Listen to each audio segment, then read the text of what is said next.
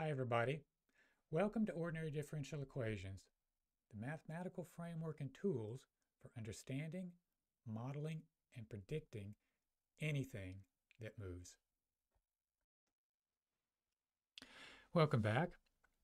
I want to go through the appendices at the end of the book, and in particular, in this lecture, I want to start with Appendix A. So this is about Jacobians, inverses of matrices, and eigenvalues.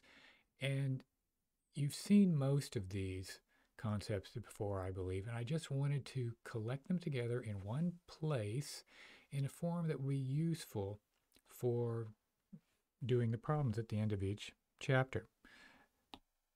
So one thing that I have found over the years that students are at this level are a bit shaky on or is the notion of a Jacobian, and I want to talk about that to begin with. So a Jacobian is just the first derivative of a vector-valued function of a vector variable. And the simplest example where we see that arising will be a two-vector, x and y, and the vector value is also two-dimensional. So h of xy has two components, f of xy, g of xy. So we want to compute the Taylor expansion of h about a point x naught, y naught, and we will see that the first order term is the Jacobian derivative, a 2 by 2 matrix, and you can see the 2 by 2 matrix structure from considering dimensionality of this object. But now let's see how we do it. All right, now you know how to Taylor expand a function of a single variable, and that's what all you need to do here, except you do it twice. And here's what I mean by that. Let's look at each component of h, f and g, separately. So f of x naught plus h, y naught plus k, we want to Taylor expand that in h and k about x naught, y naught. So what we do is we view one variable is fixed, y naught plus k, Taylor expand in x naught, Taylor expand in x about x naught, and then we Taylor expand in the other variable, Taylor expand in y about y naught. And if we do that, just retaining the first order terms, this is what we get. Okay, now you do this again for the second component, g, and you put them together in a, you can see how they will fit together in a matrix notation, and that's the Jacobian matrix. It's the matrix of partial derivatives in this particular order. There's a pattern, and you get used to the pattern, and that's the first derivative of this two vector valued function of two variables. All right, now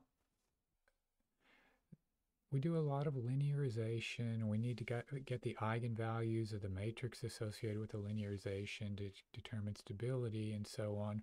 We need to invert the matrix.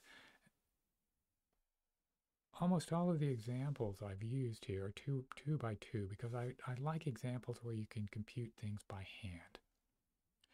And so 2 by 2 matrices, we can do essentially everything by hand.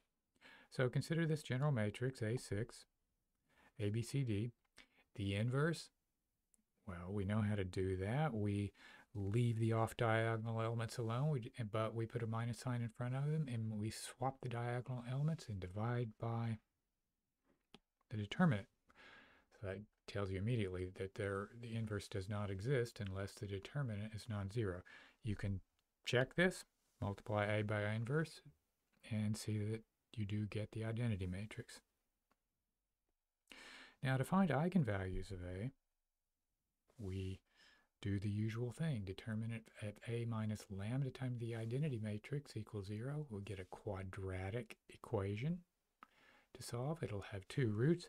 But the nice thing about that, you can verify this directly, that the 2 eigenvalues have the form of the trace, which is sum of the diagonal elements. Trace of the matrix divided by 2 plus or minus, they're 2 eigenvalues, 1/2 times the square root of the quantity, trace squared minus 4 times the determinant. And this is nice because it's just you just characterize the eigenvalues for 2 by 2 matrices in terms of the trace and the determinant, and you can determine the nature of the stability by the sign of the trace and the determinant, or if one or the other equals 0. And that's done in a number of the problems in the text earlier on. So this is a very handy formula for 2 by 2 systems.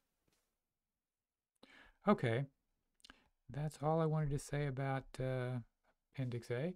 I think you'll find these ideas useful. And next time I will talk about Appendix B. Bye for now.